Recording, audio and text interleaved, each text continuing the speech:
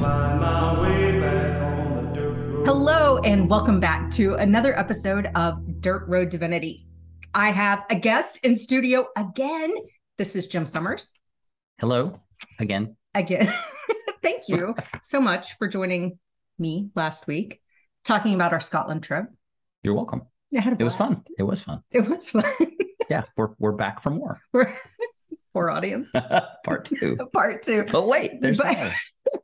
There always is. There is. This week, we are talking about our recent trip to Ireland. So the adventure was 2 weeks long. First week in Scotland. We dove into that last week on the podcast. The next week was in Ireland. That's what we'll talk about today. I feel like I should have worn green since we're talking about Ireland, but that's okay. I wore my necklace. Oh, yeah, nice. My Irish Excellent. treasure. Right. Yes, very Excellent. exciting. Ireland was amazing. It was. It was completely amazing. So we're going to talk about like where we traveled, things we learned. A lot. Some challenges we may have had. A few. Yes. Some work we did. Mm-hmm. Amazing people we met. Lots of amazing people. Beautiful sights that we saw. Yes. Yeah. And maybe some lessons learned. So for anybody who can actually hang out with us until the end of the conversation. You have to stay to the end to get to the lessons learned. That's the unfortunate. Or fortunate. Fortunate. That's the best part. That is the best part. Yeah, it'll be fun. Yeah. Between here and there. So from Edinburgh, we fly on Aer Lingus to Dublin. We did. Dublin. We did. Yeah, unfortunate name for an airline. But yeah, it was, it's interesting because that day, I mean, it was such a great experience in Scotland that we kind of didn't want to leave. And I was thinking, there's no way we're going to top this. Yeah. Right. I mean, and so, and yes, we jump on an airplane. What time of day was it? It was kind of afternoon. It was like afternoon. Yeah. We'd just been to Rosslyn Chapel and headed back to the airport. It was afternoon. Our flight was delayed. So we got in a little bit later than we anticipated. The initial fun was at the car rental desk. Oh gosh. Yeah, this was not an auspicious start to this is, or is it auspicious? Not good, whatever the word means. I'm not sure what the word means, but yeah, so we get into Ireland and kind of excited and but a little tired. And so we go to the rental car desk and the rental car guy is not having any of it. Like he did not look very excited to see us at all. And then I can't remember all the details, but the main detail. Well, we get to that part. They require in Ireland, and I don't know if it was just this rental car company or like every rental car company will be this way, but they require a $5,000 or €5,000 deposit. Like they want to hold 5,000 of your euros. Yeah, see, we're in euros because we were in pounds before. Yeah. So now we're switching to Ireland because it's not part of the UK, which we'll talk more about. Yeah, so we're in years, but it's 5,000 euros. It's a hell of a lot of money. It is it's like $5,000, right? Basically. Yeah, so that was a surprise. I was kind of needing that for other things like lodging. Yeah, so that kind of got us started off, and he was not very sympathetic to our plight, unfortunately. So that was our first Ireland experience. I'm like, okay, well, Scotland, that's 1 for Scotland. 0 for Ireland so far. We had already decided Ireland was really going to have to bring its A game because we had such a magnificent time in Scotland. We did. And honestly, and this is wrong of me and just indicative of my ignorance at the time, right? I always kind of lumped Ireland and Scotland in the same bucket and thought that what we experienced in one would be very similar to what we experienced in the other. And I was completely wrong. It was entirely different. Completely wrong. But yeah. Entirely different from culture, history, food, drink. I mean, it was just completely and entirely different. And I'm just so grateful it was. And I'm really glad I was wrong. Yeah. I mean, the what was a bit similar, they're both beautiful. So the landscape's beautiful. The road still different though. They were different. They were different kind of topography, but beautiful kind of in their own right. Roads were probably the most similar thing. You heard about roads, Scotland. Had in Ireland too. So there's some similar, and roundabouts. Apparently they've adopted the world standard of roundabouts is in Ireland as well. But yeah, we certainly learned that Ireland is not part of the UK, and it was interesting. I think we mentioned with the Queen passing away, we did not see much news about that in Ireland at all. I'm sure there was a lot of it in Scotland, but and probably Northern Ireland. Probably as well. Yeah. Two, different countries.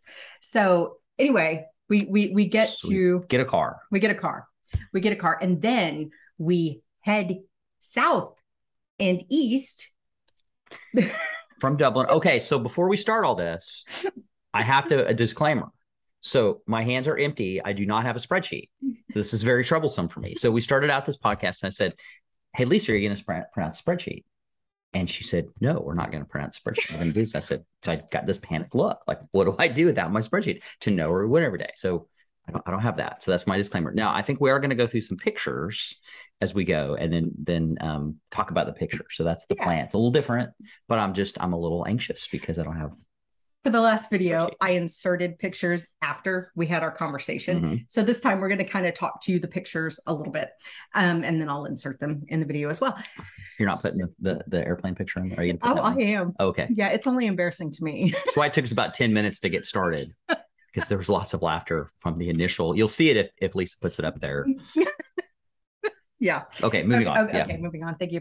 So again, Ireland was the way that this trip kind of came about was Lisa dives into her intuition and says, "Oh, where do we need to go?" and thinks that she's on the right path. Yeah. Until I realized that I'm not. That's in a moment. Which ended up being the right path. I just didn't know that there would be like a circuitous route, the scenic route of the soul. It's perfect. It was the perfect path. And this is a bit of spoiler when you get to lessons learned, because I think that's going to be one of the big ones, isn't it? Even if you're on the wrong path, you're on the right path. Look at you being all deep. I know, look at that. But but that's for later. That's for lessons learned. So don't listen to that now. Okay. So our first, we jump in the car and we head south and we drive all the way to Gorey, which is on the east coast of Ireland. So it's right on the Irish Sea. Right. The reason we went there, because there's really, I'm not sure that there's a whole lot there. When we told other people in Ireland that we went to Gorey, they were like, why? And I was like, oh, but it was beautiful. It was beautiful. Yeah, it was on the coast. Phenomenal. The hotel that we stayed in, it was like the seaside hotel and resort or spa or something. Really nice. Really nice. Yeah. With the walk down to the beach. Mm-hmm. And it was amazing. It was gorgeous and affordable. I mean, that kind of a resort, spa, hotel type place would be, $500, $600, $700 a night, probably. Yeah. 2 times or more what we paid for it there. Yeah. And it was wildly affordable and beautiful. Mm-hmm. Beautiful. But one of the things I loved about the fact that we stayed there is that I'm a sunrise chaser, and Jim has adopted these ways. I'll go with you. Yeah, I'll participate. Which I'm so grateful for. Yeah. I mean, it's something you like too. So we went the next morning to watch the sunrise over the East Coast. Yeah. East Coast. Yeah. And it was the right Irish side. Sea. Yeah. Thank you. Over the Irish Sea. And it was absolutely phenomenal. I mean, just gorgeous. It was beautiful. Yeah. And the little trail to get back to the coast, it was so cute. It was almost as if they were playing homage a bit to kind of the fairy gnome. There were like little mushrooms and little fairy houses and toadstool.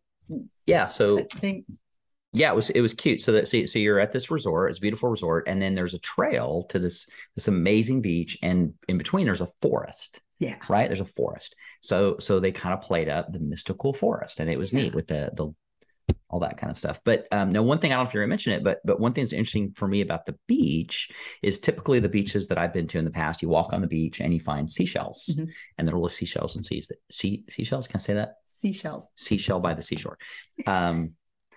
But they didn't have seashells, or not many. What they had were these rocks, like these round polished rocks that I guess the water had polished them into these circular rocks. I thought that was amazing. Just they were smooth. They were smooth. They were smooth rocks, yeah, as opposed to shells. Yeah, I maybe no one else finds that interesting, but I thought that was pretty cool. Yeah, you brought some home. I did. You did. I did. So, and they were very nice rocks. Mm-hmm. Potentially good skipping rocks. They were excellent skipping rocks. In fact, yeah, excellent for the rock skippers in the audience. Yeah.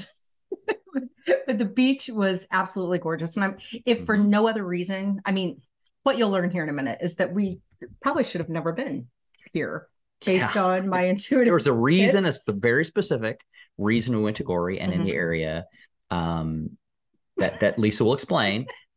But the magic of it is that we would not have seen all of this beauty of the East Coast if we hadn't have gone here. Yeah.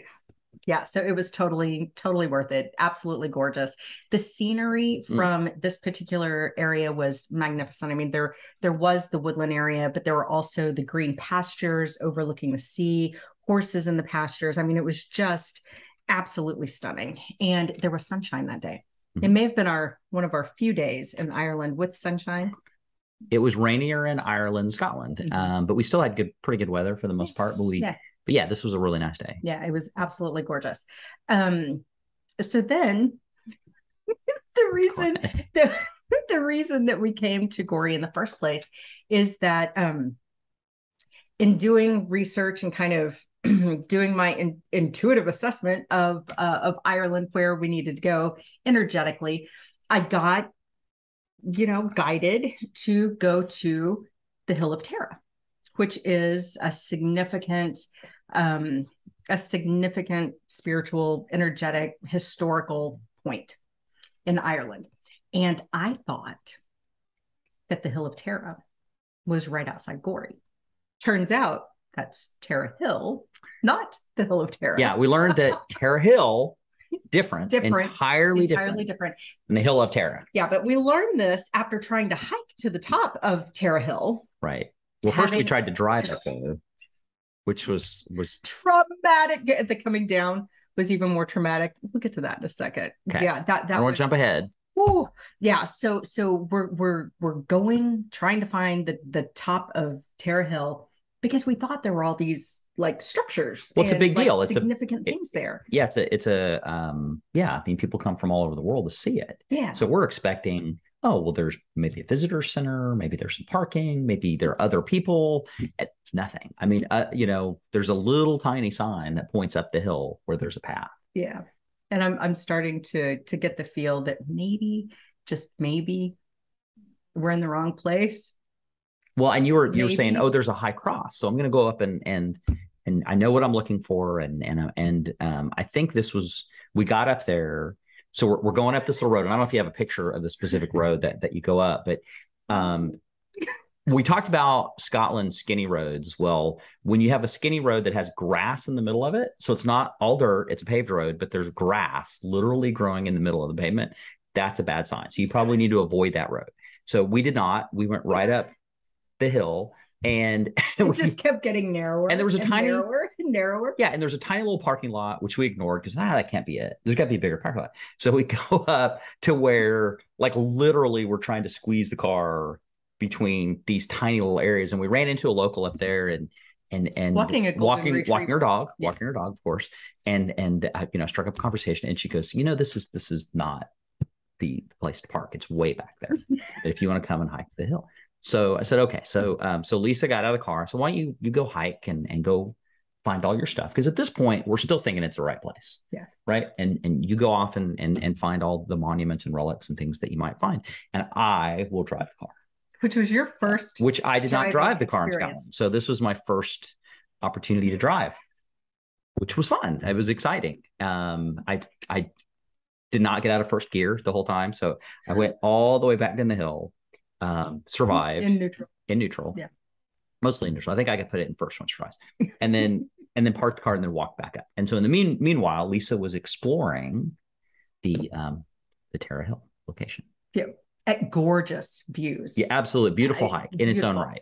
So it was the highest elevation wise area on the coast there where we were, and so looking out over the ocean or looking the other direction over the pastures and the fields, and seeing these just magnificent, gorgeous views. It was absolutely stunning. So for that, I mean, sometimes getting lost is even better. Maybe we didn't know we were lost yet. We didn't know we were lost yet, but we were just lost. We just weren't in the right place. Yeah, I like that definition. But we're just enjoying the hike, and it's beautiful. And I think you were just a little curious. Yeah. Why? Hey, I went down and I didn't see anything over here. Maybe we should go the other way. I said, no, I kind of went that way. And so it was starting to dawn on us that maybe we were in a different, I'll say, in a different location. Yeah. So there's the road. Yeah. on the way back, Jim was like, "Hey, I'm enjoying driving the car." And So I said, "Okay, cool. how about you drive for a while? Yeah, you drive." Oh yeah. And so I jump in the passenger side. And this is the moment at which I became incredibly apologetic for all the hell I must have put Jim through the first week in Scotland, because I'm serious. Within like 10 seconds of me being on the left side of the car, the passenger side, this far from imminent doom, I start having a complete and total anxiety attack, like breakdown. Like, at first we were laughing because I was so ridiculous, but then the laughter turned to sobs. And I didn't know. I mean, I thought we were joking about it, and because we were a little close, and you're like, oh my god, and so I thought, oh, you're laughing, and you're kind of laughing, and I thought, oh, okay, this is fun, and I'll see if I can get a little closer or whatever, and then I was like, are you okay? And Lisa's like, no, I am not okay. Like, I ended up kind of fetal position in the front seat, and I'm not. I don't know that I've ever had like a full-on like panic attack before. I must not have if I don't remember. But this, I think, was it. Total, complete meltdown. And it had nothing to do with Jim's driving. Thank you. It really didn't. You were doing fine. It was me freaking out about the situation. And then I started feeling bad. Like I got this massive guilty streak in the midst of this about, holy shit, I just put him through this for an entire week. And so I felt guilty, but then I felt so much gratitude to you that you didn't react the way I did, because I was a mess. Well, one of my takeaways was interesting. One of my takeaways, I'm glad you're okay. And there was a point at which I'm like, we're stopping and we're switching, like in the middle of traffic. And so it was like, we came up to a construction zone. I'm like, we're switching right now. This was after I walked the back road. Yeah. I'm like, just let me out. Just get me out. But what's interesting is I think it was it was in Scotland the week before. There was a moment to where Lisa was learning the distances and kind of getting a feel, and I was a little stressed out because we had gone on the curb a time or two, and there were some walls really closing in, and there were different roundabouts coming. I was trying to navigate, and there was a lot going on. And so at the time, I think I said, it's really kind of stressful over here on this side of the car. And Lisa looked at me like, she didn't say anything, but like, really, like try being in this seat, right? So I'm like, okay. So I kind of parked that, being like, and then what was fascinating is when in that moment, Lisa got it, like instantly, like, oh, like I get what you're saying now, that it's a different kind of stress, but that sometimes you don't realize what someone else is feeling being in that other seat, right? This is another lesson learned. But then I thought that was fascinating that you got in that instant. You're like, oh, instant. And then I felt so bad that I didn't fully appreciate what you were going through when you were going through it. And I don't think it was until later when you drove without me in the car, later on, a couple of days later. Yeah, that I kind of appreciated the other side. Yeah. So that was really, really interesting to kind of different, but appreciate that there was sort of stress or different emotions from both sides of the driver's side. Yeah. So, but yeah, that was an interesting moment. That was wild. I pulled myself out of it. It took a little minute. You got it together. Yeah. I didn't know, but I didn't know. I'm like, are you sure? Are you okay? Until you said no. I'm like, okay. I was not okay. Okay. Yeah. I was not okay. Okay. So all right, well, that was that moment. And so I drove. You drove for the rest Thank of the goodness. time. Yeah. So we went from so that next morning we had the it wasn't an ill-fated hike up Tara Hill. It was just the wrong hill. It was a beautiful hike. It was a beautiful hill. We had a wonderful time. It was just not the one that we thought that we were going to. We had a wonderful time. So we'll get back around to Hill of Tara later. Yeah. But it was absolutely beautiful. But we drove from there down to Cashel.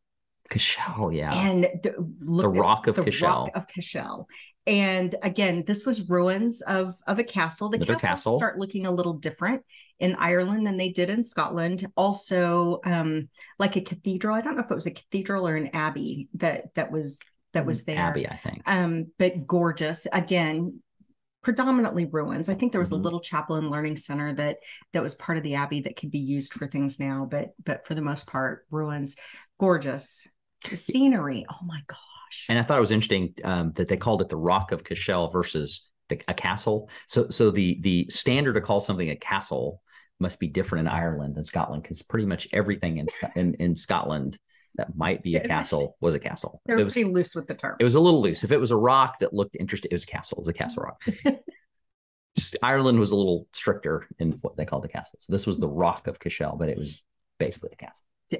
Okay. Yeah. Just for clarification. So, and it was cool. It was beautiful. Yeah. So we went from there to a place that I had very much looked forward to visiting, the city of Kilkenny. Me too. And turns out, like, my favorite restaurant in Tulsa is Kilkenny's, which is a little pub restaurant. Been there for your birthday. Yeah, it's kind of my go-to place when I go back to Tulsa. And what I didn't appreciate until we went there after we got back was that there's all this information about the town of Kilkenny in their menu that I had never paid attention to before. I didn't know Kilkenny was a real place. I didn't know. So anyway, we end up in Kilkenny. One of my favorite days in Ireland, I think. It was amazing. Yeah, maybe me too. I mean, there was a lot to see in Kilkenny and the Kilkenny Castle and the cathedral there. Just beautiful. Was that where the medieval mile was in Kilkenny? Yeah. Okay. Medieval mile was in Kilkenny. Okay. But really old history. I mean, the place where we had dinner that night, Kyteller's Inn, was right. It had been an establishment there since 1324. I mean, we're talking old. The streets, absolutely adorable. Little shops and pubs and restaurants and more shops and narrow cobblestone. There was so much character to the town. I almost felt like if you had one place to go in Ireland, just one place, I would recommend Kilkenny, because there's a lot of everything there. I mean, it's not we'll talk about Dublin and Galway and the big city stuff, but I mean, like you said, they're the pubs, the restaurants, the shops, the nightlife we'll talk about, but it was a really, really kind of preserved in time kind of. And I loved the fact that we parked the car and we walked everywhere. We just walked everywhere. And so we ended up staying at a place called the Celtic House B&B. And this was one, sometimes when I'm doing trip planning, if I'm in booking.com or something and I get goosebumps, when I look at a listing, I'm like, okay, well, that's the place. And that was how it was with this particular location, goosies. And I'm like, okay, that's it. So we stayed there. Well, go ahead. You can talk about the Smithix. Who knows? The beer joint. The beer joint. So we still haven't how you pronounce it. I think depending on what part of the world you are in, you pronounce it differently. But so that's kind of like Guinness. Ireland's known for Guinness. Well, Smithix, I'm going to call it Smithix. Smithix is been around for a long time as well. And it was actually Dublin's first ale. And turns out it's my favorite beer. Yeah. I did not realize until we started planning this trip that it was actually brewed in Kilkenny, that this is the birthplace of this particular beer. So I was very excited. We're walking down the street, like we go and we visit the cathedral and we're walking down the street and boom, there it is. There's the brewery. And we had a beer there. The reason I wanted to point that out there, and it'll come back later, is so we're at Smithix. And again, we're sitting there talking, and I'm talking to, I don't know if it's the owner or somebody at the establishment. We said, hey, look, we're thinking about coming for live music later. Where do we go? And he looks up on the wall, and I can't remember the name of the place. It was called John Clear's, I think. Well, we might have a picture of it. And he goes, I know the owner here. They have every Monday night, which is a Monday. They have like how many years? They've been doing this for 30 years. Every Monday night for 30 years. So we're going to tell the whole story in a minute, but he says, go check it out. And I was like, okay. So in the back of my mind, I'm thinking, all right, I know the place. And he knows, okay, got it. Yeah. But I never would have known that if because there's, I don't know, 20, 30 pubs there. So you don't really know where to go. So I'm like, okay, got it. So we went on about our way, but that will come back later. We went about our way. I got to say, possibly best beer I've ever had in my life right there at that brewery. For me, between that and Guinness at the Guinness factory was good too. Phenomenal. Yeah, right. So between those two, those were amazing beers. Yeah. We drank a lot of beer in Ireland. There's more beer drinking. I drank a lot of shouldn't say how much alcohol I drank, but there was more Scott or more whiskey, Scottish whiskey without an call it E Scotch there in Scotland. See a lot of whiskey there, but Ireland's more of a beer place. Well, they also have lots of whiskey, Jamesons whiskey and stuff, but the pub environment I think lends itself well to beer. A pint, as it were. Yes. So Kilkenny was beautiful. We went through, walked through the streets, ended up, it was important to me to have dinner at Kyteller's Inn. And the reason that it was kind of meaningful and relevant to me is because the original proprietor, I guess, Alice Kyteller. That's right. There's a story, like she's significant in history in the sense that she had been tried for being a witch, and she was very wealthy, had 4 husbands. They all seemed to mysteriously pass away, which could be the reason that she was tried for being a witch. But she had a lot of money and she was really well connected. So she was tried, she was found guilty, and she was going to be burned at the stake. Well, she managed to get out of town. I mean, she had friends in powerful places and they, helped her escape. But the angry mob demanded justice. So unfortunately, a woman by the name of Petronella, I believe, who was her handmaid, was burned at the stake in her stead. And so she was the first woman in Ireland burned at the stake on charges of heresy in 1324. And so that history, not that I wanted to experience the history, but that history was part of the story of this town that I wanted to learn a bit more about. So that was one of the reasons that we went to that particular establishment. Had a great dinner there. Fantastic. And then ended up coming back later. We walked through the streets, did some wandering around. This is a guy who knows me, which I appreciate so much. We're wandering through. He was like, "Hey, how about coming in this bookstore?" And I'm like, "What? What?" Yes, we're walking around. It's probably 5 o'clock or so, and things are maybe getting ready to close. The shops start to close, and I think we had an early dinner, and there was a cute little independent little bookstore, little Irish bookstore there. So we walked over, and I like bookstores as well. Yes. So but the cool thing that he did, he starts building stacks of books and he brings them over to me. And he was just like, "I just saw these and I thought you might like them." Just looking for books that he thought might pique my interest. I thought that was incredibly sweet. Yeah, that was incredibly sweet. So little things like that, went a long way. But one of the wild things about, when we were doing, like last week in the podcast, we talked about Scotland and some of the past life memories I'd had of Scotland. One of the things that was wild about being in Kilkenny is that as we were walking through some of these narrow streets with the little, it was more the alleys with the shops on the alleys and the cobblestones. Very much, yeah. I looked down one street and I was just hit with a recognition, and it felt like a past life remembrance that was happening what you said right at the time. there. Yeah, I was like, whoa. I don't know if it was that exact spot, but there was something about that sparked the memory in me. And this is a memory of when I would have been 8 years old, right? Previous lifetime, maybe around the age of 8. But there were large men running through the city with torches. So they were setting things on fire. I don't know if they were looking for witches. I just knew that I was in danger and I needed to hide. That's the memory I had.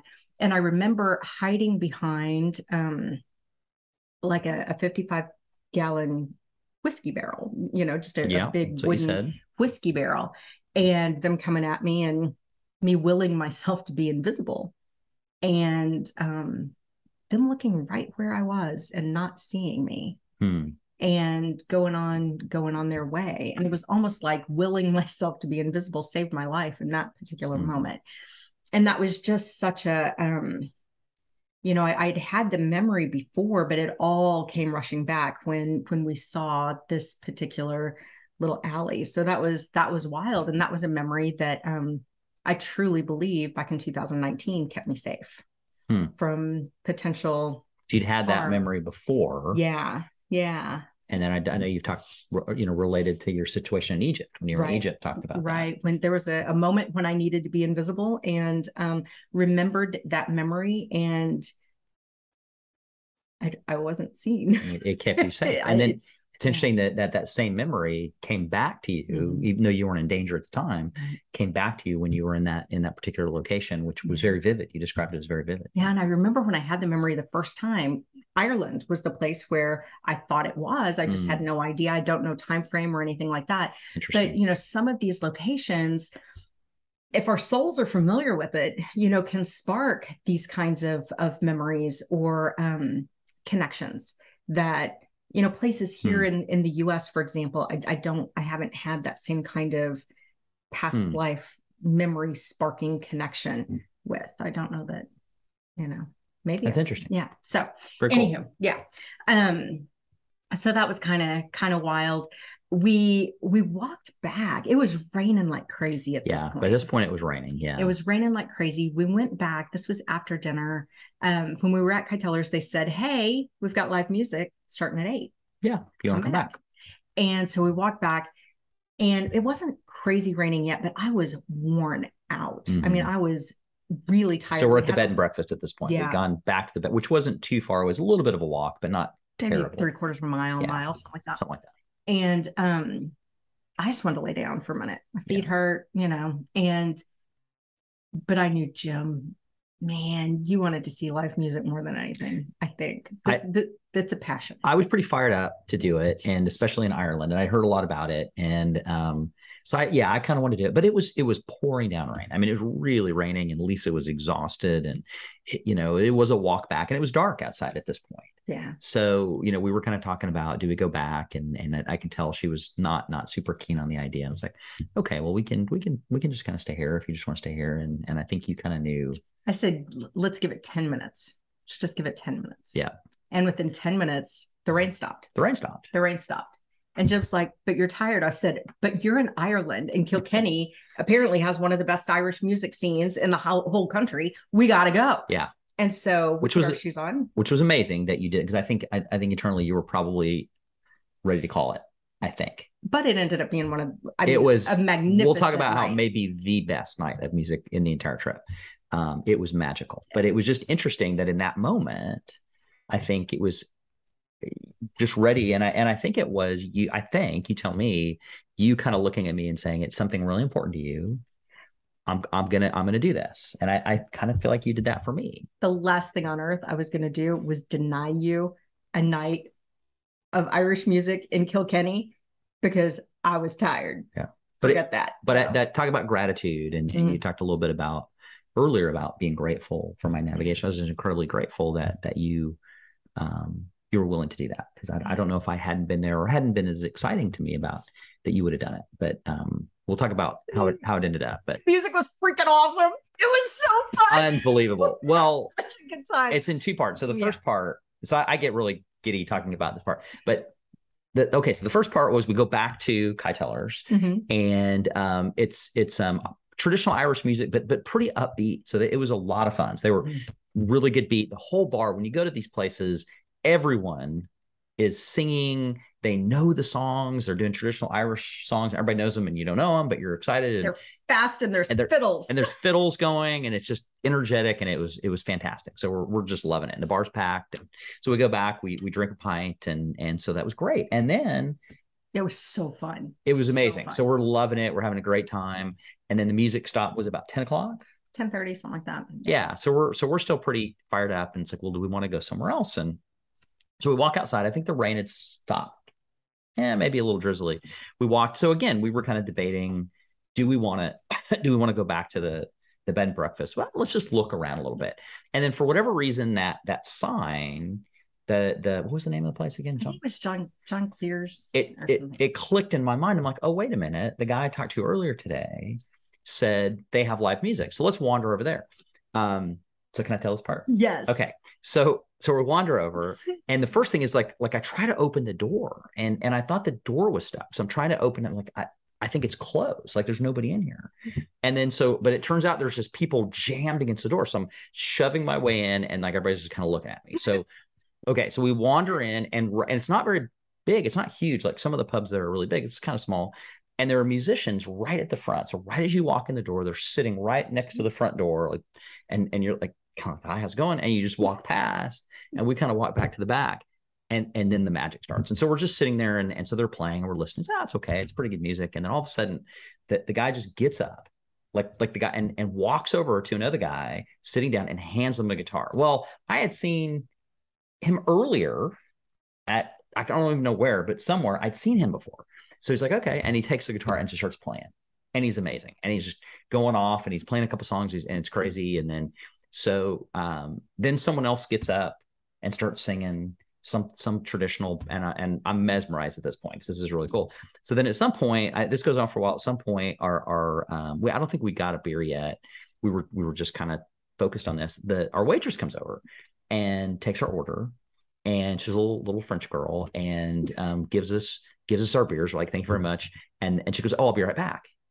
Okay. And we look up, and here's the little waitress at the front singing a cappella, beautiful, in French. Beautiful. And the entire bar, which is loud and noisy and everything, dead silent. Yeah. Dead silent. Like you can hear a pin drop. She was amazing. And then so she finishes up.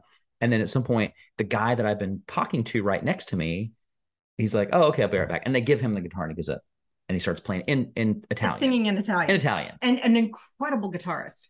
Yeah. And then I think as the French girl was singing, the guy right next to me, that some older gentleman started singing, like standing stoic, singing the words, knowing the words. It was, and he was phenomenal. Yeah. I'm like, who is this guy? And it was the most magical, organic experience I've ever been a part of. That just the music was, every person that stood up and sang or played an instrument was mesmerizing, and how the bar would just get quiet, and you'd hear it was magical. So we would have missed that. So that from everything we saw, and there's more good music to come, and we'll talk about all that. It was just so organic is the best word I can think of, because it just kind of came. It wasn't planned. Mm-hmm. They just should have showed up and started doing their thing, and we were. I don't know. What was your impression? I loved it. What I loved most, because I can't sing along. I don't know any of the words, right? Yeah, I'm a girl who needs to sing along. But my very favorite part was your reaction. So watching you watch what was unfolding. Really? That brought me so much joy, because it was like one of the highlights of the trip for you. And just seeing you be just so filled with life over that experience, that was magic to me. And I would have felt horrible had I denied you that, but man, I got so much out of that by watching you experience it. That was a highlight for me too, just your reaction. Cool. It was magical. It was, I was really, I think, I don't even know what my expression was, but I was blown away, and then kind of blown away again. And I was like, okay, yep. I don't know what to do at this point. I'm just going to be here. It was cool. It was cool. That was Kilkenny. That was Kilkenny. We walked back to the bed and breakfast, got a night's sleep. The next morning we go down for breakfast, and I saw the owner out of the corner of my eye the day before, and I thought, she's got a story, and there's something special about her. But we were off. We weren't in the mood to talk right then. We were in the mood to go explore. The day before. Yeah, because we were in a hurry. We'd kind of got there late. We needed to get out. So we kind of skedaddled out. We didn't talk to her. Trying to hit things before they closed. Yeah, but the next morning. We're sitting at breakfast, and I noticed on her, on the mantle of the fireplace, all these books by the same author. And then some like certificates on the wall, like of awards or honors, that same name. And so she came over, and so I asked her if that was her and if those were her books. And it turns out, indeed, she was the author. Angela Byrne, and the artist, incredible painter, author, award-winning author, actually, and also the owner of the Celtic House B&B. And so we had a delightful conversation. I talked to her about being a guest on this podcast, so I'm hopeful that within the near future we can make that happen. But she was just an absolute delight. It felt like a kindred spirit sort of thing. So Jim buys me the trilogy of her books because he's amazing like that. I was up trying to finish getting ready and get packed, and he's buying books and getting them signed because she did he's sign them that for kind you. of guy. Yeah. And what's neat is, each of the places we stayed was interesting and unique in its own right. And some of the places we talked about, castles were for the historic significance. Some were just the beautiful view of the ocean. This was, and it was a nice place. It was fine.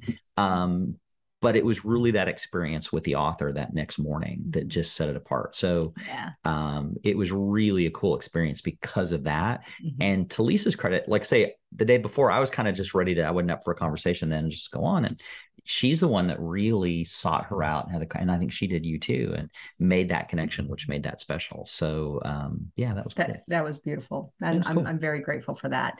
After that, we went to the Kilkenny Castle and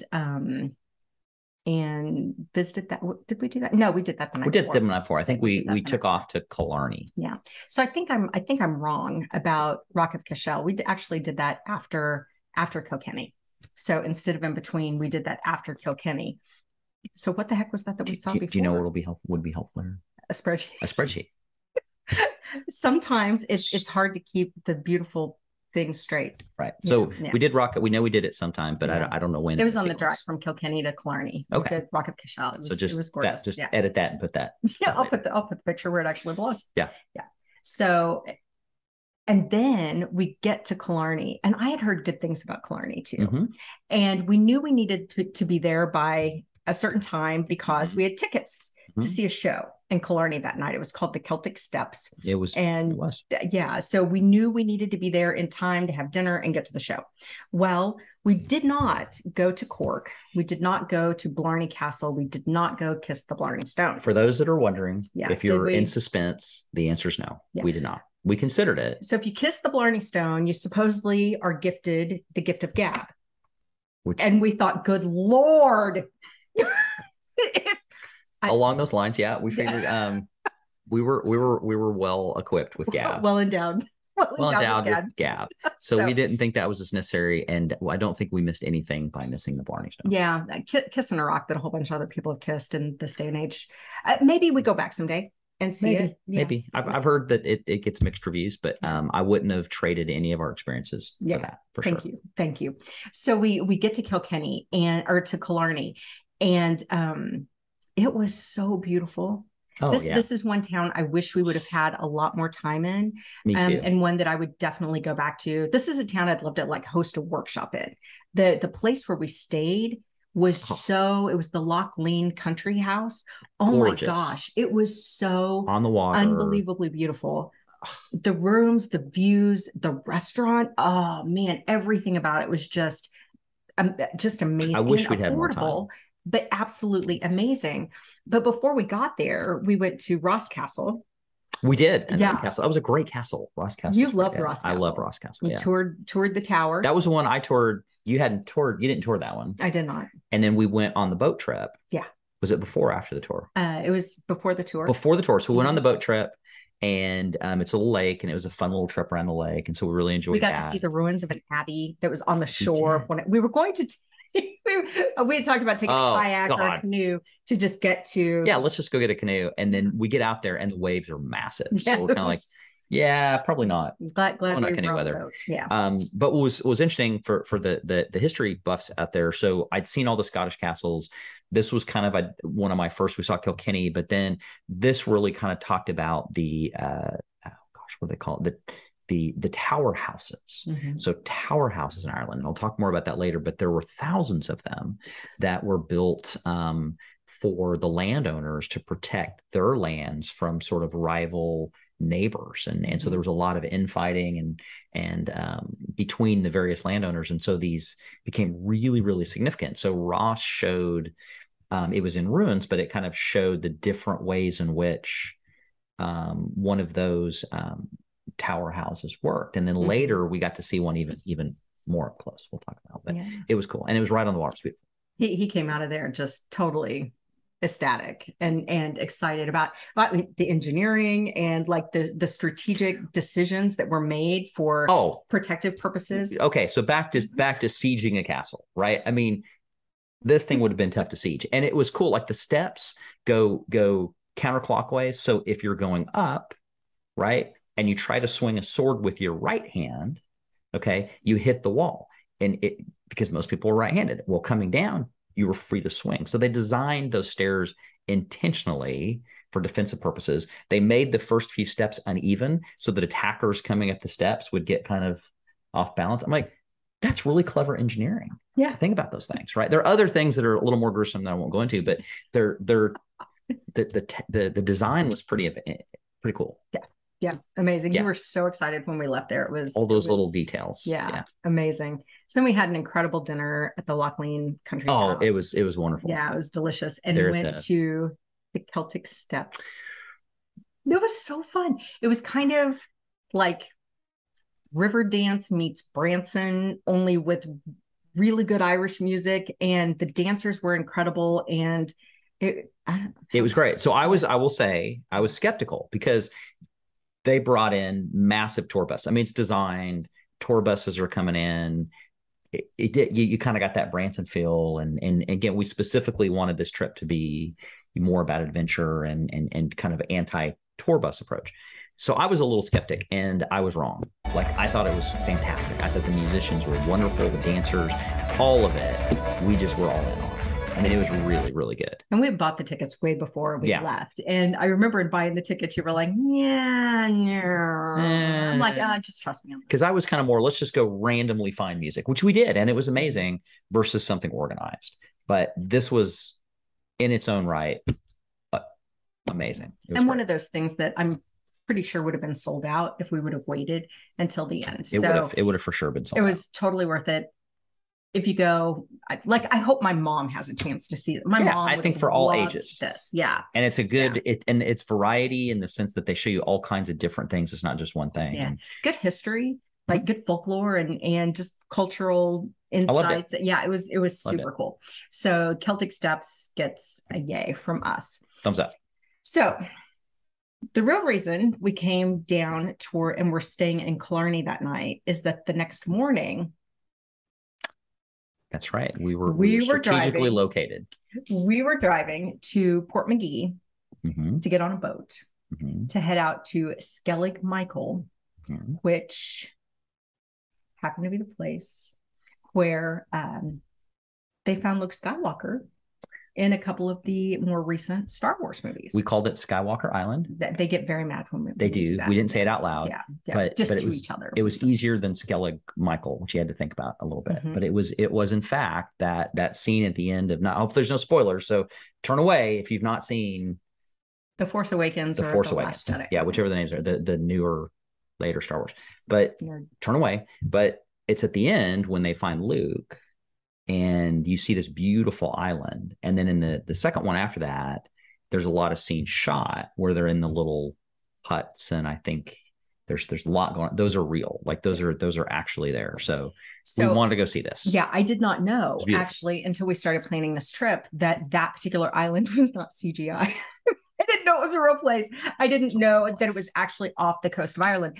So when I found out, I'm like, oh my God, we've got to go. I'm like, hey, Jim. That was it. That's what you said. Oh, wow. And I'm like, hey, what do you think? Would you like to do this? He's like, yes, I'm totally in. Yeah. So we're driving down. We were supposed to meet a boat at like, I don't know, 9 o'clock, maybe. 9 o'clock, I think. And it's an hour drive from the at least. Well, it was hour 45. Those were some of the sketchier roads that. It was a little sketchy. Yeah. But we got there. We got there, and it was raining. And there's concern that the island itself is a World Heritage Site, and it's a good probably hour and a half boat ride off the coast. I think something like that, and maybe an hour. And it's a World Heritage Site, and it's actually the location of a monastery, like a 14th century or earlier. Yes, I think so. Even earlier. What was fascinating about this, we didn't know at the time. We just thought it was beautiful and had a Star Wars connection. We thought, we got to go. What I didn't appreciate, at least, is in Scotland we talked about Iona. We'll talk about the Book of Kells. That here on Skellig Michael, this monastery was also connected. Yeah, so it was way older than what I just said. It was more like 800s. Yeah, 900s, I think so, but and I don't remember all the connections, but that you again had monks living here, working on different books, and they would basically live in extremely difficult, humble environments. Yeah. You know, they talk about them walking down 600 steps into this ocean to try and fish, and then walking back again and bringing the fish. And having to terrace the land that they could to try to grow crops or grow some food. The beehive huts, the stone beehive huts that you'll see in the Star Wars movies are actually where the monks lived. And there would be 12 on the island at a time. And I was so excited to go visit. Getting up to the top was going to be a challenge because it's incredibly steep. And but to me, that's the kind of stuff. I mean, you know, that's the kind of stuff that I just love. And so we're pumped up and ready to go at 9 a.m. And it was raining, and there's possibility because oftentimes if the weather is such that the boats can't land, because it's not like there's a boat dock, really. I mean, it's really sketchy to land a boat and let people get on and off. And the numbers of people who can go on the island on any one day is like seriously limited. I think it's like 180 people a day is all that can go on the island to preserve it as a heritage site. So there was a possibility it was going to get canceled. So at 7 o'clock, they didn't say it was a go, but they said we haven't canceled yet. So we get to Port McGee, and we get the message that the seas were such that it was rough enough that the people who kind of guard the island had decided not to allow boats to land that day. So it was canceled. Yeah, sort of. So then I get another email that says, "But hey, if you want to go look at the island, we'll take you out on a boat to look at it. We just can't go. You can't land, but we'll go take a look at it." And we're like, "Well, sure, let's go do that." Yeah, so let's do it. So that was the plan, and so we got to stay and have a little breakfast. And now, what didn't compute at the time is if somebody says, "Hey, the seas are too rough to go on to land on an island," and then later said, "Hey, do you want to come on the boat anyway?" Think about that. So pause and think what life on a boat's going to be like. It's how far to the island? It's like an hour and a half to get to the island. So you're on a boat. It's a little bitty boat for an hour and a half with the girl who's motion sick. Really rough seas, motion sickness. So that's the picture. And we were like, yeah, sure, we're all in. Let's go see it. Let's go. Let's do this. And it's raining like crazy. And we get on the boat. And you know what? I was one of the lucky few who got my very own personal plastic puke pail. Everyone, so you get on and you see these old buckets that are stacked, and there's one guy's whose job, not to get too detailed here, but his job is to take care of the buckets. So to Lisa's credit, okay, it was really, number one, it was really rough. It was really, really tough. And it was funny because there was like a young couple and they were all excited and energetic. And then, 15 minutes in, I noticed she's a little less energetic. And then she's sitting next to me, and then she's completely pale. And then 5 minutes later, she's got the puke bucket and she's done for the day, and it's okay. So much for enthusiasm. And so Lisa's hanging in there though. I mean, and by this time, more than half of the people on the boat are utilizing, let's just call them their pails. Let's just leave it at that. The plastic pails. We don't need to be more descriptive. So you're utilizing the plastic pails. And again, you've got an attendant working with them on that, and Lisa's hanging in there. Not the best job ever, I'm gonna say. No, not really what you aspire for. So nice guy though. Beautiful view though. Yeah, beautiful view. Other than the pail, I mean, when you're looking out. So he's like, Lisa, or he didn't say. Well, he might have said Lisa. He said, "Ma'am," I'm not sure what he said in Irish. Lassie, that would have been Scotland. Just look at the horizon. Keep your eye on the land. Which you were doing great. You were such a trooper. I was trying so hard. I was trying to ground to use all my energy. You hung in there until I couldn't. Until you couldn't. Yeah. 5 times. And then 5 times I couldn't. And the island was beautiful. And both of there's a big island and a little island, and then we saw dolphins. We saw birds on the island. It was the little Skellig. So there's 2. There's Skellig Michael, after Archangel Michael, by the way, which is the bigger island, and then Little Skellig. And it's a bird sanctuary. I don't think humans are allowed on that island, but they said that there would be like 40 to 70,000 birds. Maybe it's crazy, just surrounded by birds. Yeah, wild number. Oh, and on Skellig Michael, there are times when they have puffins, like tons and tons of puffins. And what we learned, the porg in like The Force Awakens and The Last Jedi, the porg were actually created because they couldn't get rid of all the puffins. And so there were times when they'd have to shoo the puffins out of the way. So they created the porg and then just CGI'd them. They CGI'd over the puffins because it was easier than getting rid of the puffins.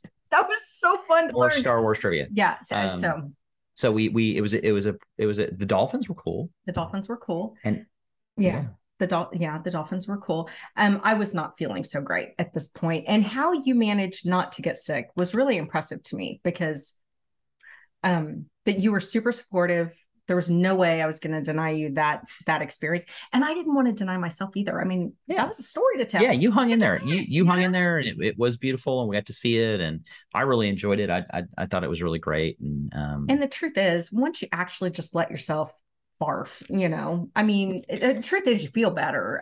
Not completely 100% better, but I did feel better after I just. Maybe there's a lesson learned. Sometimes you just got to clear the junk. Lessons learned. Or the breakfast. See, we're giving all these away. Whatever. Earlier. Yeah. Okay. So. All right. So and that was Skellig Michael. Yeah. That was super cool. Just so you know, on May 4th, they do have a big festival at Port McGee. And in fact, they have a big Star Wars festival. So one interesting thing that morning, and I think it was that morning after we found out that it had gotten canceled, we were kind of thinking what our next step was, and we didn't know. And we recorded a little video and talked about, and it's one of my favorite sayings that Lisa has is this or something better. And we didn't know what that meant because we were really excited to go to the island, and months we'd been kind of talking about it and planning it, and we were disappointed we didn't go for sure. But it was just that approach. Okay, well, something better is meant for us. Mm-hmm. And the reality is the way the timing would have worked, that if we have gone on the island, it was a pretty long day. We wouldn't have got back till late. We had a long drive. We were headed to the Cliffs of Moher that evening, and it would have been a really long drive. We probably wouldn't have got there before dark, and we would have had to kind of do all it the next day. So we'll find out in a minute how it worked out, but it was just interesting that we grounded in that moment. We kind of looked at each other, and rather than just being super upset, we just said, okay, well, that means the universe has something better for us planned. We just don't know what it is. Yeah. And then as the day unfolded, we learned what it was. Yeah. So the gist I got was that being near the island energetically was enough. I didn't necessarily need to be on the island to get the energetic hit. And we also realized later that had we walked the 667 steps or whatever up and then also back down, that with all the other hiking and stuff we did that day, we would have been, it would not have gone well. Right. I don't think. So we ended up leaving Port McGee earlier than we would have planned. Yeah. So we got to go see the island, went out on the boat, got sick. That was just wonderful. Get back. I did have to lay down for a little while. I just laid down. We took a little break on a bench. Took a little break I just need to get my sea legs and calm myself. So I did lay down for a little bit. I think we had lunch there. It was nice. Yeah, probably. Yeah. And then got back in the car. And quite frankly, motion sickness I think I was already a bit motion sick from the drive. And then there was the motion sickness of the water and then getting back in the car for another drive. Not ideal. Yeah. But hey, whatever. We you were awesome. Rolling. You were a trooper. We kept going. And our next stop was basically the cliffs of. Oh, we took didn't we take another ferry? I think we did. I think that we did take a ferry. Which was brilliant because and we'd gotten that tip from somebody else too, I think. Yeah. That was great. And it took some time off the driving and let me just kind of breathe. Give you a break. Yeah. Yeah. So it worked out. That was great. So we end up getting to Liz Canner. To the Atlantic View B&B. Absolutely. The views. It was kind of the other side, I guess, of the Atlantic, more of a bay. It was super cute. We're on the west side, and over by the cliffs of, and I would have said Cliffs of Moher, but I guess they pronounce it Moher. Cliffs of Moher. So normally you would have to pay $24 a person or something to get in. I mean, it was something kind of expensive. Yeah, and it's kind of touristy actually, and there's a bunch of tour buses and visitor center, and somewhere I don't even know, we got a tip to go at sunset, and completely just coincidentally, or maybe not coincidentally, we just happened to get there right at a time where the sun was about to set. They'd closed the visitor center. There was no cost to park. There was no cost to enter. Got in for free. Walked over. There's no tourists there. I mean, there's just a few people walking around, and we watched the sunset, and it was absolutely beautiful, magical, and it was magical. And if we had made it on the island, we would not have gotten there then. It probably would have been late. We would have been exhausted. We might have tried to drive by the next day, but we got to just kind of meander around and really enjoy that moment of the sunset. It was absolutely beautiful. It was our something better. That was something better. It really was magical. And that night after that, we drove over to what's the little town? Doolin? No, Doolin. Had a great dinner again. We did. I had so much steak and Guinness pie. And there was music. There was live music in Doolin as well. Live music. And so that was fantastic. And so we just had a really nice little, evening, more live music, the cliffs, the scenery, just gorgeous. We got up the next day and I was kind of ready. We knew we had quite a drive ahead of us going to Galway. Yeah. And I was kind of ready to roll. And Jim's like, oh, but he took the car out that morning because we needed to pay. We paid cash. In cash. And we had all week and a half so far, we've had no cash on us at all. We were doing everything by credit card. And so you had to go out and find an ATM. So you were getting ready and you're like, okay, you haven't got to drive any. How about you go? And interestingly, didn't want to go with me, offered you go on your own. I'm like, sure, that's fine. See ya. And so I go in search of a money machine and found that my GPS led me astray 3 times. There was no money machine where I went at all. And so I eventually, and there's some deadline. I don't remember why, but there's some deadline. We have to be back because the lady's going to leave for the day or something. So I'm a little stressed out. So I go around and went over the curb about 4 times and got back. And I was like, here are your keys. I'm done. I'm not driving. Driving anymore. I'm fine. I got it out of my system. Thank you very much. Here you go. So it worked out. I was denying him the fun. Yeah, because you felt bad. Yeah. Because I like fast cars and maybe to drive a little fast sometimes, or at least a little aggressively. And so I thought, this will be kind of fun going these roads. I was like, I'm out. I'm done. So that was a learning for me. A learning experience. So, but while he was out, there was this rock shop that was actually on the spreadsheet as something that I wanted to see. But I had said, babe, how about we just we're busy. We got places to go. We're on a timeline. And he's like, I just saw it. It's not that far out of the way. Let's stop. Let's go. Yeah, won't take long. It was one of the nicest rock shops I have ever seen. Yeah, it was the amazing. Crystals and the jewelry, and I mean, it was just one of the nicest. That little coffee shop in there too. It was nice. Yeah. Yeah, it was fantastic. So anyway, thank you for. Sure. I mean, we look out for each other, and so thank you for that. You're welcome. Then we were driving, and just stopped at this little visitor center in some random little town that I don't remember the name. Is this in the Burn? Yeah, when we were getting ready to go into there. Yeah, and because we were driving, and I can't remember, but I'd seen something on a map. I was like, hey, why don't we just pull up here? And I think you're looking like, why do you want to stop? I'm like, truth is, we needed to go to the bathroom. I think we had to go to the bathroom. I think is what it was. We need to go to the bathroom. So I'm like, all right, we'll pull up here. This looks like, I think probably it was me that need to go. You're like, why are you stopping? Like, I got to go to the bathroom. So we pull off in this little right in front. So we pull off and find this cute little visitor center and more amazingness just randomly. Yeah. Incredible. Ruins of a church right nearby, incredible high crosses that were at like significant, historically significant high crosses that had been inside this cathedral that it was now in ruins, but the crosses were being preserved. Really gorgeous. And the landscape. I mean, just the countryside. And again, seeing it in its natural environment, like you might see a little bit of this in a museum somewhere, but does not do justice. And it's a random pit stop that we just see this thing. It was crazy. Yeah. And nice cats. And there were cats. We got good tips from the lady who was running the visitor center. So we did. Important tips. Important tips, yes. Yeah, that will come in. So we kind of said, okay, here's the direction we're going. And we're in this place called the Burren, which is a really interesting landscape. A lot of the land is covered with these really large rocks, really difficult to farm. And we were going to see, we said that, and you'll talk about it, kind of this very, very historic portal or room? Portal tomb. Portal So tomb. there are these, what are they called? Dolmen. Pole Dorman. Dolmen. You'll have to add something. Say any of the stuff.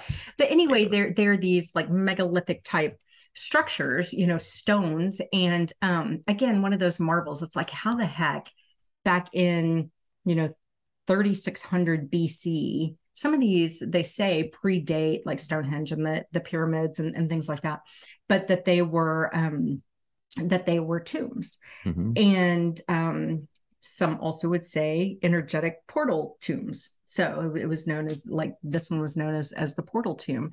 Mm-hmm. And energetically, I could feel that there was some love to share there. There was some sorrow that needed to be recognized and released and love shared there. Yeah. Yeah. So you did that. We went and you did that, and I picked flowers, and I got in trouble for you did get in picking trouble. Flowers. So who knew? Don't pick flowers if you go there. I'm just saying. Don't do it. It's not good. So, but what was interesting is the lady, when we were talking to the lady earlier, we told her this was at the visitor center, and she said, if you're up in that area anyway, they do like sheepdog trials, like exhibitions with border collies. With border collies, if you happen to be up there, and I kind of like, oh, okay, well, okay, and I just tucked it in the back of my mind. So we're driving up there, and we see a pull off to the place, which sounds kind of like maybe that's it, maybe not. Mm-hmm. So we go and we finish up, and we're like, we're kind of hungry. There was a place to eat back at that where we passed, and we so let's just go get some food. And so we go up there thinking we're going to go eat, and turns out it's the place where the sheepdog trials are. Turns out they do them twice a day. Turns out they're starting, like timing it perfect. So I'm like, and what's even better, there's a historic fort. A ring fort. Like a ring fort, like a pref to like before castle, like a pre-castle thing.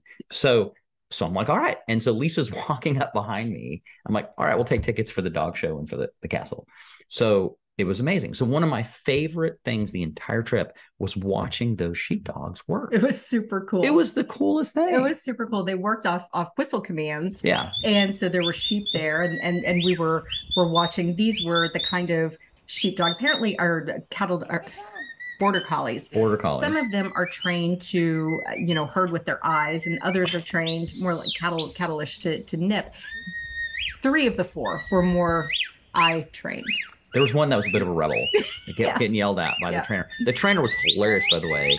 So reminds me of my Uncle Ken. I said he's a lot like my Uncle Ken. Yeah. And just hilarious. And that was so much fun. Yeah. Watching these dogs eye down the sheep. Like they eyeball the sheep, and they do what their dogs want. People were wondering, are the sheep scared? And the guy said, it doesn't make any sense to inspire fear in the sheep. That's not helpful for anyone. So the sheep have a healthy respect for the dogs, but they really try to create an environment where it's not fear oriented. And I appreciated that. Somebody asked that question. That was it was a great question, and I thought it was fascinating. Mm-hmm. And that they don't want it. In fact, if your sheep do fear your dogs, you have a problem. Mm-hmm. That they want to maintain that respect. I thought that was interesting. The cool thing about this particular place to me was the fact that it was all family run. I mean, mm-hmm. this land had been in this family for like 7 generations or something like that. But it was very much a generational family pride, pass it down to the next generation better than you found it. And where the fort was, they had created relationships with universities to allow archaeological digs there, where it could be an archaeological site. So students could come do like internships or, their hands-on study there. And they had found so much from so long ago. And so learning from people who are deeply tied to the land. I mean, it's their land. It's their land. They've lived there hundreds of years. Their family has. And there was just so much pride. And the tour guide was funny and amazing. And we learned a lot more about the culture of, back then, but also now, like living in super, super small rural, places. And they would find bones there. And anytime you find live, human remains, you have to alert the authorities.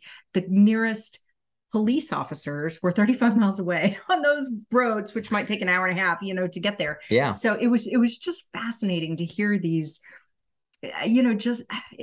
It was the pride. It was the pride in ownership and the pride of leaving something better. It really was. You could tell from this tour guide, it's like, yeah, my grandparents lived up on the hill, and I remember as a kid I went to that elementary school, and it's the same elementary school my kids go to, and it's just this, and there 3 people go there 100 miles or something, and so you get this whole sense of that land and the pride and the caring, and that was cool. It was really, really cool. And telling stories about running on the ring fort and like falling off and getting in trouble by mom, it was great stories. And it really was. And it was another, it's interesting because we had planned originally to get to Galway. I can't want to say Galway, but Galway earlier, because it's a pretty long drive, and people talked about how great Galway was. Wow, we got to get moving. And we just sort of trusted our instincts, because we ended up staying in the burn for most of the day, like between kind of walking around, seeing the church, the fort, and we could have easily just said, no, we're on a schedule. Yeah. Let's skip it. So we ended up getting into Galway pretty later than we'd planned. And I'm really, really glad we did. Galway had certainly some great things about it, but I think our experience was better doing what we did and kind of trusting our instinct there. And that was one of my favorite things. Yeah. So by the time we got to Galway, we were pretty tired. And when we were looking at where to stay in Galway, it was pretty expensive. I mean, it was more expensive than some of the other places that we had stayed. I'd heard people had said, "Oh, you're going to love Galway." It's like Galway's a pretty big town. Yeah, it's like the Seattle of Ireland. Is how it was described. Fisherman's Wharf and all that jazz. And so it was a little more expensive. So I'm trying to find a hotel, and instead I find a castle that's in Clare Galway, which is on the outskirts. And this was one of our, again, favorite experiences. This castle, you tell the story. You talked to the guy. It was amazing. I will talk about Galway. 2 kind of interesting things happen in Galway, but honestly, compared to some of the other places that we saw, Galway's maybe a little bit less interesting. But this castle in particular made that experience for me. So we drive up. It's kind of late. We drive up, and it is a legit castle. Like where we were at Ross Castle, and they were going through the family tower house. It was very, very similar. What had happened is there's a construction company, a family-owned construction company, whose job their work is to go renovate castles and restore castles and cathedrals. That's what they do. Well, they found this thing, they bought it, and they've been restoring it with intricate detail, love and care, back to its kind of original state. And so, it's just amazing. So you have this tower house, and then next to the tower house, you have essentially the guest houses where the bed and breakfast is, which they've created to look and feel very. It was the most solid, very solid place I've ever stayed in my life. I mean, just solid. The construction, the hinges, the doors, the door pins, the bathroom were like solid. All of it. It was amazing. So there's one point, I can't remember if it was that night or the morning before, might have been the morning after. That there's one point. Okay, so I don't remember my exact words, but I think you're getting ready. Maybe it was the next morning, and I go out, and one of the guys that owns it, he says, "Hey, do you want to tour the castle?" Like, yes. And keep in mind, up to this point, you're going to a visitor center, you're paying a fee, you're getting a tour, you're going through the castle. Well, he's like, "Hey, let's go see the castle." Okay, so we're going to the castle, and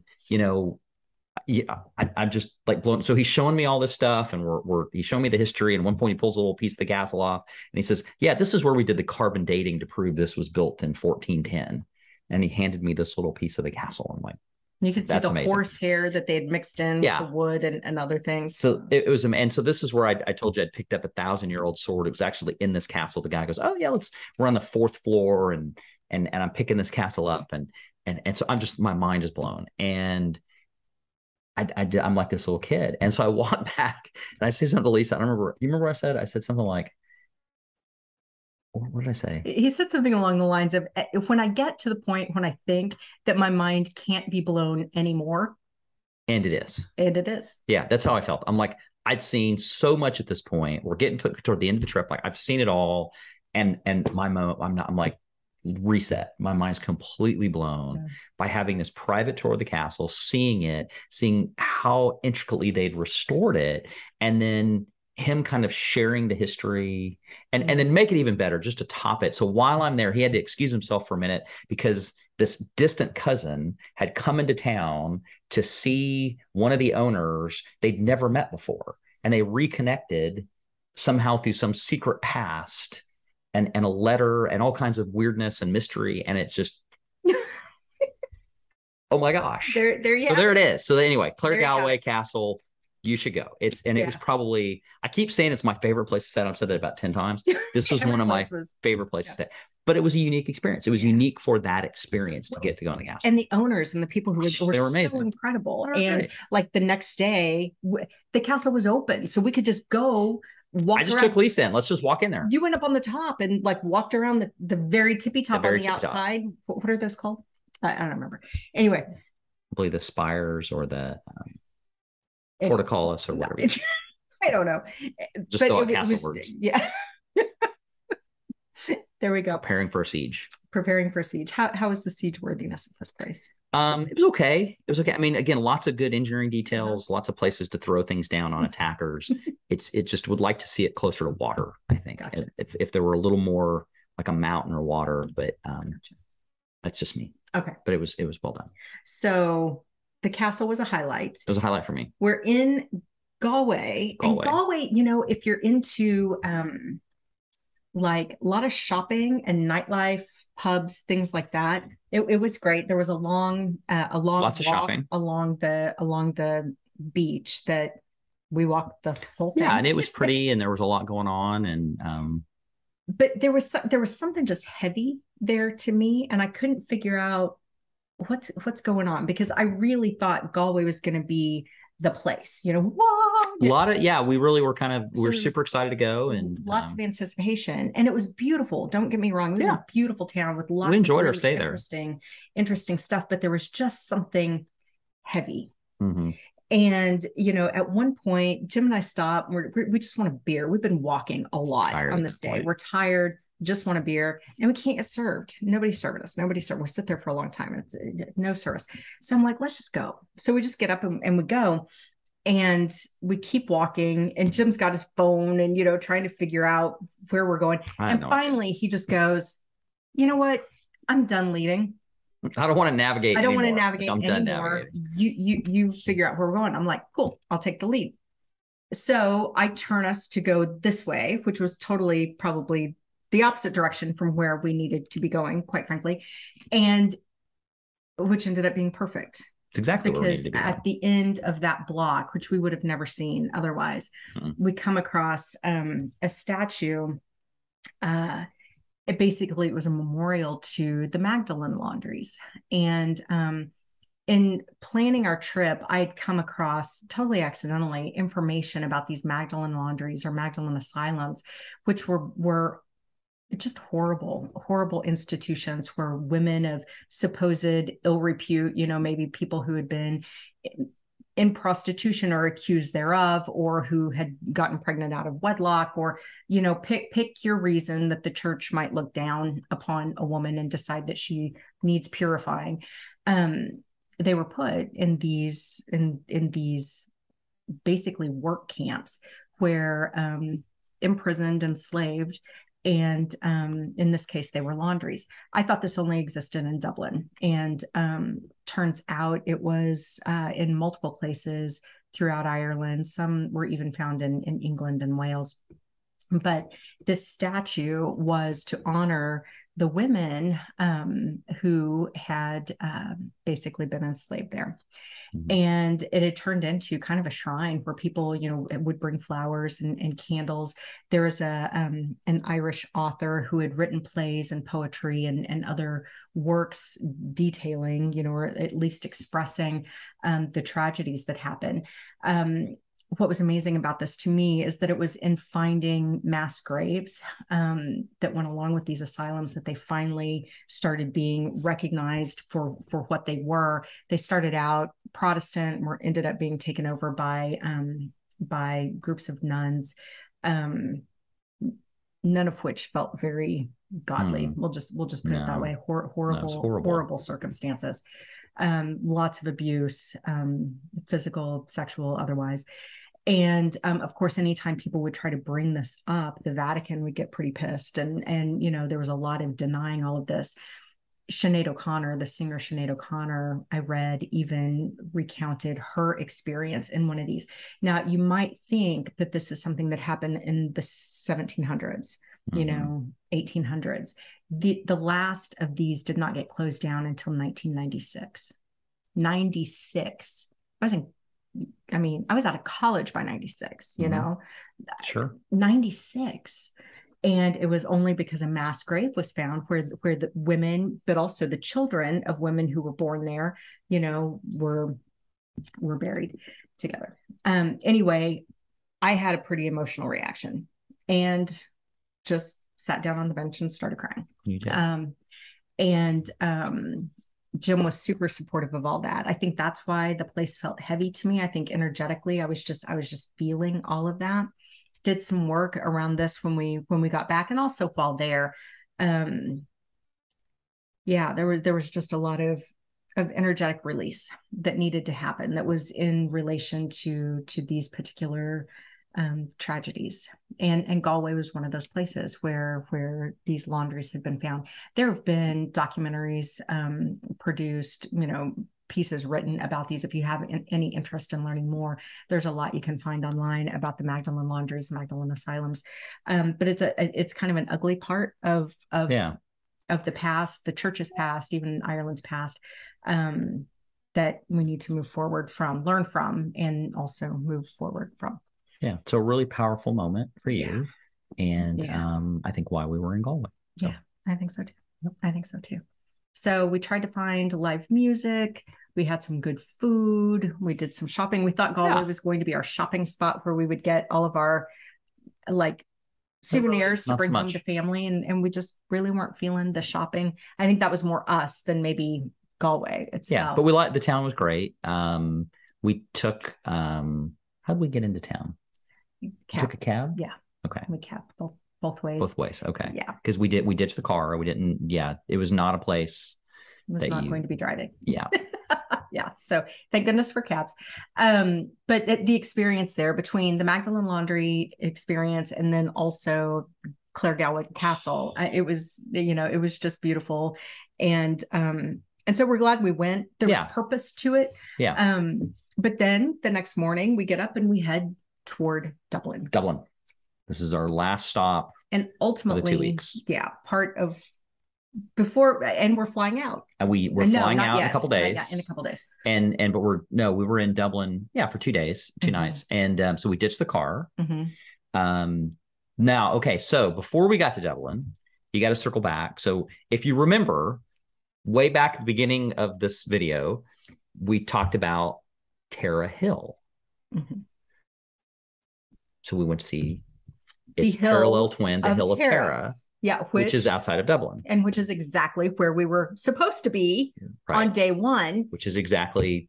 But what I realized is I needed to have the Magdalene Laundry experience in Galway before we went to the Hill of Tara. Right. Because there was other work, energetic, spiritual work that I needed to do, that we needed to do at the Hill of Tara to kind of. Yeah. And so we found the actual Hill of Tara, and it's cool for me too, because there's some Arthurian connections and tie-ins, and a lot of kings, and it's a fascinating place historically. The Stone of Destiny. The Stone of Destiny. The Stone of Destiny is at the top of Tara Hill, or Hill of Tara. I need to not get those confused anymore. This was a place where it was described as like the veil being very thin between the heavens and the earth. The kings, this is where the kings would come to be like anointed, or but it was a very significant spot from a historical perspective, also from a spiritual perspective. There were ruins there. A lot of the ruins are underground, so it's like they can describe them, but it's not like we could see a whole lot. Most of it was underground. It was almost all underground, so you felt it more than you saw it. It was interesting, except for the Stone of Destiny, which was described as a phallic-shaped rock. It was indeed up out of the ground. It was as culturally and spiritually significant as the location was. I was a little underwhelmed by the Stone of Destiny. Were you? A little bit. Were you expecting it to be larger, more phallic. No, it was pretty phallic. It just wasn't. I don't know that I want to go down this road with question. Let's just say Size matters. the Hill of Terra. We came, we saw, we left.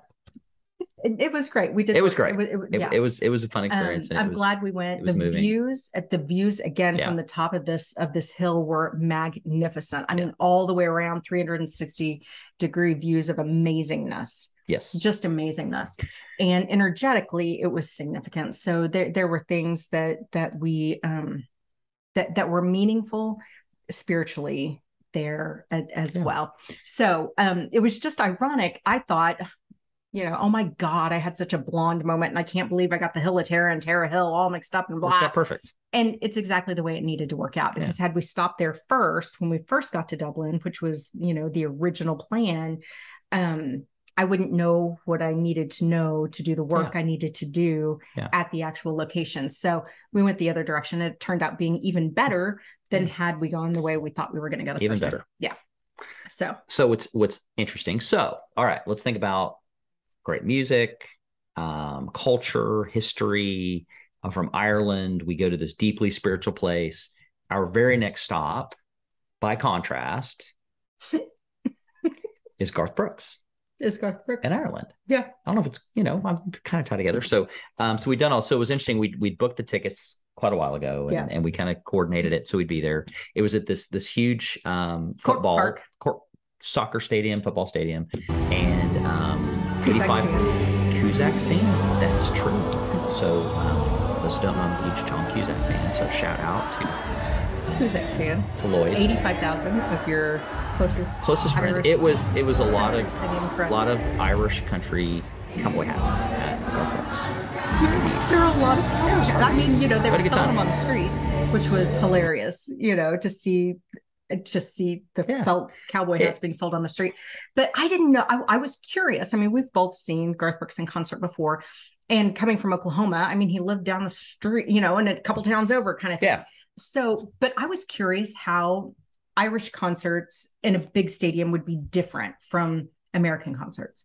And what I loved, which I really did, we've been to a couple concerts since where everybody just stayed seated. Yeah, everybody was up and singing and excited. I don't understand that, but everyone standing and singing top of their lungs, and I had so much fun. I'll tell you what we learned. Yeah, they love the fiddle player.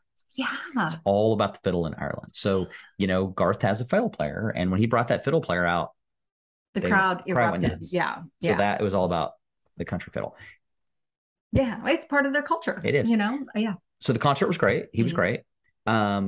What I actually liked as much as the concert was after the concert, you're walking back and you walk by all these pubs. There's a ton of pubs in Dublin, right? And like all the pubs are playing country music and people are two-stepping and excited. And so that was the next night or was that night? So because Garth was playing that night and then the next night is when we were leaving. And so all the pubs were very country focused. And part of the challenge was because Garth was in town, all of the hotel prices were bid up like crazy. I mean, like double or triple what they normally. And so our flight left at like 5 a.m. on Monday morning. So we just decided we'd already dropped the car at the airport. I was like, I'm done driving. So we had already dropped the car at the airport, but we decided rather than get a hotel for Sunday night, we were just going to walk around until 3 a.m. when we needed to. Yeah. And then we'd head to the airport. Yeah. Catch a cab and go. We didn't get a hotel last night and we left our bags at the front desk of the hotel we were at and they were great. They kept them. And so we did that. We went and explored Dublin during the day and did all the Dublin stuff. We saw the castle and different things around Dublin that we really enjoyed. We went to Guinness. So we ended up in the afternoon, we were at Guinness, and that was an amazing tour. The engineering associated with Guinness, just phenomenal. It's like a Disneyland for beer. Yeah, basically. It really was a very cool experience. Yeah, a very cool experience. Before that, we also went to Trinity College. Oh, we got to back up. We went to Trinity College, which was like one of my, I have to see this while I'm here, and the old library and the Book of Kells, and the library was just so fantastic. Yeah, it was Amazing. something you'd think like in Harry Potter and just these crazy scenes and books everywhere. It was phenomenal. Yeah, I mean, it was really a cool place. Really magnificent. And I'm so glad we did that. Again, it was raining this day. We did go to Dublin Castle. We did walk all the way to Guinness and then all the way back. Totally worth it. The views from the Gravity Bar, which is like a 360-degree view, opportunity at the top of the Guinness. It was amazing. Yeah. And the beer was just better. I don't know what they did, but they gave us special Guinness beer that was amazing. It was delicious. And that night, oh gosh, well, Book of Kells. You talked about it some in Scotland, about this, but it was at the Trinity College where the library was. We saw they have an exhibition. You can actually see the book open to a single page, but then there's a whole lot of history around it, and that's where I think a lot of these things tied together, right? Yeah. Whether it was it all came back to Iona, and then Skellig Michael, the history. It was like it culminated in kind of reading about to where we started recognizing connections. Yes. Yeah, and Saint Columba, how Saint Columba was so instrumental in and the Book of Kells is like it's basically the Gospels, the four major Gospels, and illustrated in beautiful, beautiful ways. The one place we didn't go that I really wanted to go was Lindisfarne Island. So it's Holy Island. One place we didn't make it. Yeah, in England. Which was also connected. All connected. And so we had no idea of the connections between all these places. But the book itself and the way it's been preserved and the history is still debated, behind it. Like, where did it really come from? It was saved or whatever from the monastery at Kells in Ireland, but there's question about whether maybe it originated in Iona and was secreted over, when the Vikings were raiding. Who knows? They don't know. So, but it was a really cool experience. It was really cool. I mean, I think they call it, one of the greatest treasures, if not the greatest treasure of Ireland. I mean, so it's really, really a big deal. Yeah.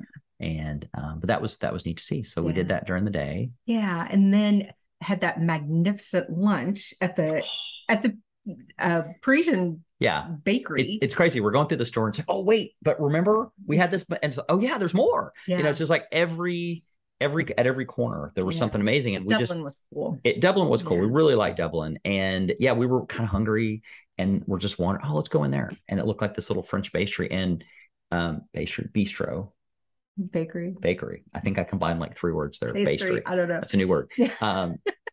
Bistro bakery thing. Best tea you've ever had in your life. Best tea I've ever had. It had like 18 flavors in it. It had like mocha and vanilla, and it was delicious. And the sandwiches, and we had macaroons to close. Yes, they were delicious. Yeah. Amazing, just incredible. And then dinner was that all beef place.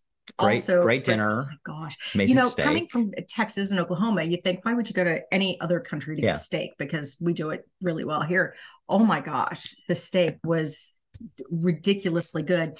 But then we knew we've got hours to kill. We got to figure out what to do until 3 a.m. So we went to a comedy show. We went to an improv comedy show in this little tiny, it was above a pub or adjacent to a pub, the International Bar. And it was this kind of little tiny box, like literally this little box. I don't know if you got a picture of it, but it's a little tiny black box.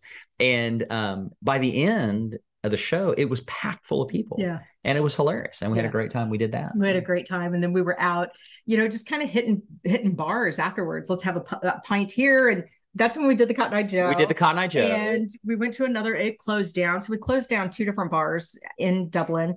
The next bar we went to is where we met the folks from. That's an interesting story. So what I'll say, first of all, just to be clear, to talk about all this drinking, we're not big for the young people out there. We're not big drinkers. What's fascinating at these pubs, you don't necessarily have to drink like you can go hang out at a pub and listen to music and not even have a beer. And nobody cares. Yeah. Nobody cares. They're like, hey, how's it going? You might grab a pint there for an hour, and then you go to the next one, get a pint. So we're kind of doing this little pub crawl thing, and we're going all different places, and it's getting kind of late. And there was one, I think Garth Brooks had let out at that point. Yeah. And this one pub was just packed. And Lisa is, you may tell her? You go ahead. Okay. So just packed. And like Lisa's stopped in this wall of people.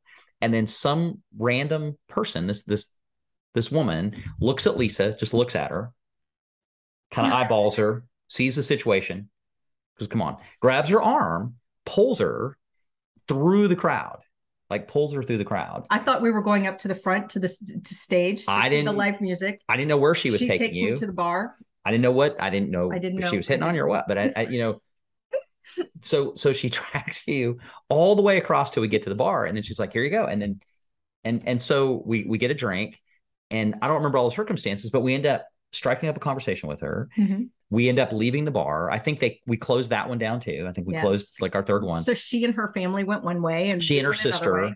Uh-huh. Yeah, that's right. And we were walking around, and somehow we walked back. We might have gotten something. We walked down to the Temple Bar and saw the fist fight. Heard it at least. Yeah. And kind of our last thing we did in Dublin is we reconnected and had this long conversation. And they started telling us how they were both, she and her sister were from Northern Ireland. Mm-hmm. And what was the name? It was what was the town? Something Girls, not Derby. No.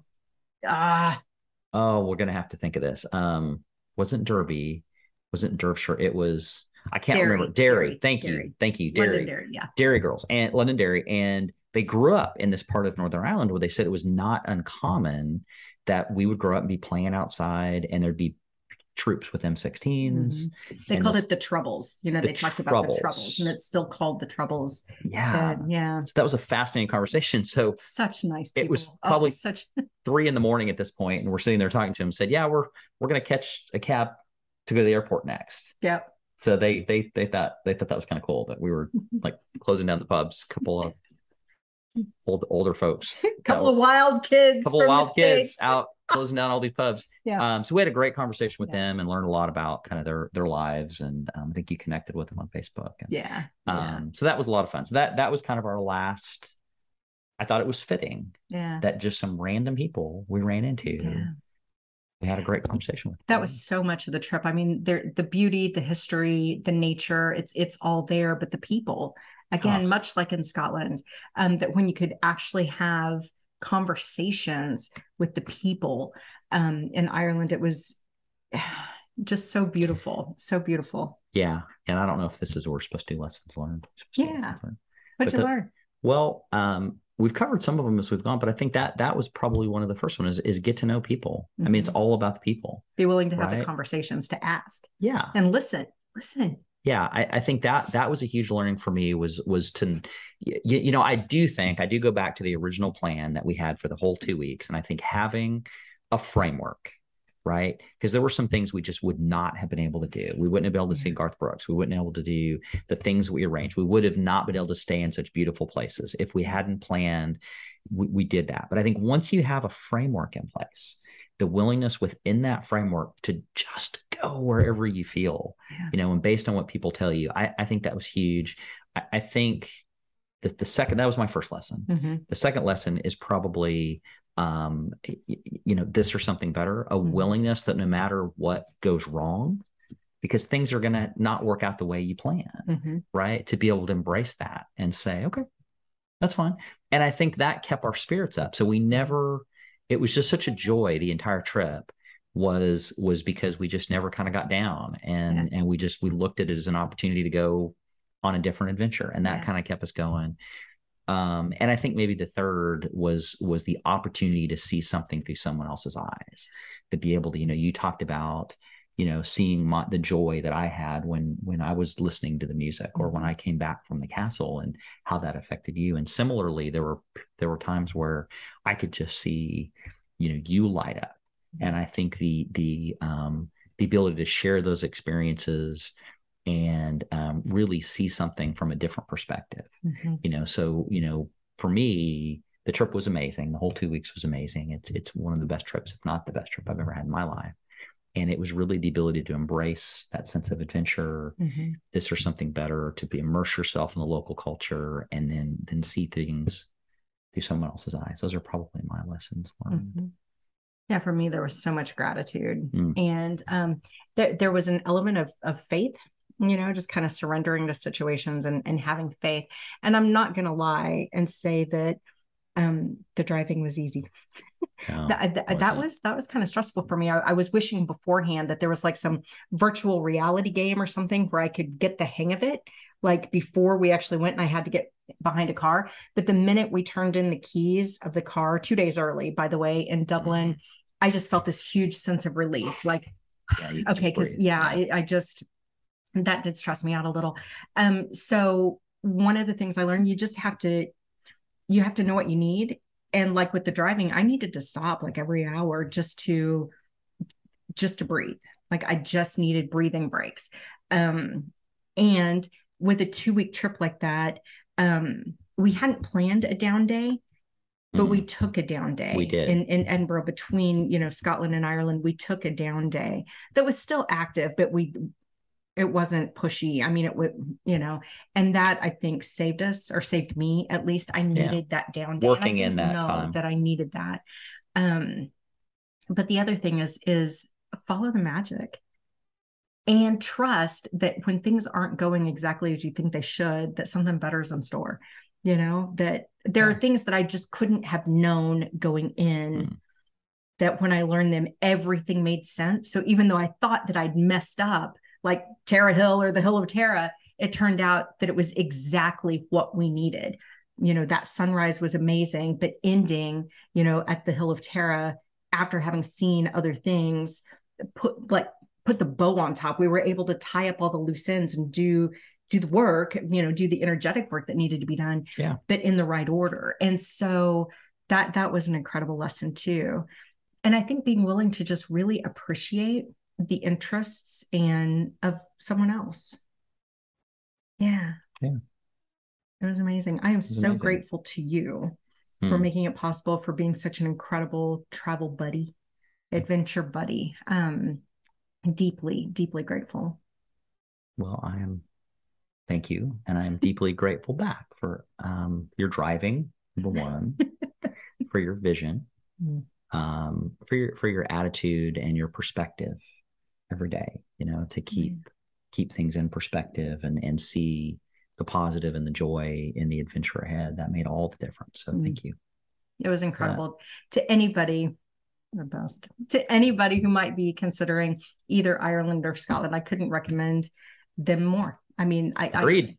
Both were such delights. People have asked, well, which did you like better? And I can't, I mean, I like certain things about certain places, but they were both amazing in their own right. I couldn't pick. I would have said Scotland hands down before I went to Ireland. I mean, there's no way. And then after Ireland, I'm like, but some of the experiences we had in Ireland, you can't. They were amazing. They were amazing. Yeah. And so how do you pick? So, they're both great. Yeah. So I think the bottom line for me is get out and see the world. Just get out if you can, you know, see the world. And if you can't, you know, go across the seas, seeing other parts of your own neighborhood even, and having those conversations with people and letting yourself be guided down the scenic path, you know, down the dirt roads or the one lane roads. Or I was going to echo that. It doesn't, you know, we were really blessed to have this opportunity in our lives to go have an adventure in such an amazing place. But everything that we've talked about, the lessons we learned, the approach, you know, there's so many adventures to explore close to home. Yeah. If you just take the time to do it, that you know, get off the beaten path. Yeah, just go meet people and be open and where it takes you. And there's so many. It's just a willingness to do that and to embrace it and feel joy in it and wonder in every single day. So it doesn't have to be a grand adventure, you know, every day. Every day is an adventure. Yeah. So thank you to those of you who have listened to our so many words. Didn't need the gift of gab or any more of it. But thank you for listening. And I can't wait for our next adventure. Something will be, you know, in the works soon, I have a feeling. For the spreadsheet and the pendulum. The spreadsheet and the pendulum. Wishing you joy and wonder again, which was kind of our themes going into all of this, and incredible love and opportunities for gratitude along your own scenic route of the soul. Until next time. Thanks for tuning in for this episode of Dirt Road Divinity. If you liked what you saw, please go ahead and like the video or leave a comment letting me know. Also, you can subscribe to this YouTube channel and be kept up to date when new episodes drop in the future. If you'd like to connect in between episodes, you can come follow the Facebook or Instagram pages, just at Dirt Road Divinity. You can even email me with any show or guest ideas that you might have. And my email address is lisa@dirtroaddivinity.com. Thanks so much for watching, and I look forward to you tuning in next time.